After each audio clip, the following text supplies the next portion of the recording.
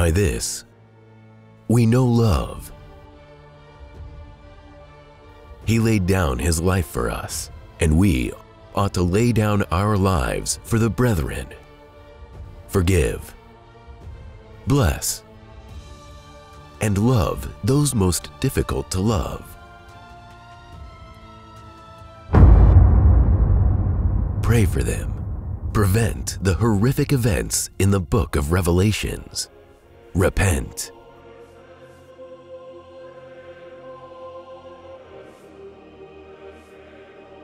Forgive them, for they know not what they do.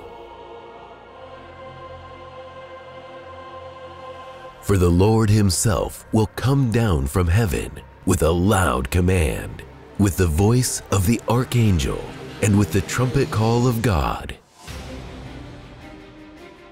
And the dead in Christ will rise first. When the perishable has been clothed with the imperishable, and the mortal with immortality, then the saying that is written will come true.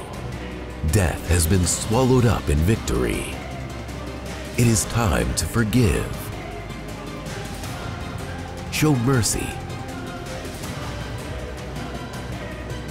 and love unconditionally, as our Lord Jesus did. We are human. We all commit the same sins. We must forgive and pray for everyone, including the dead, even the worst sinners.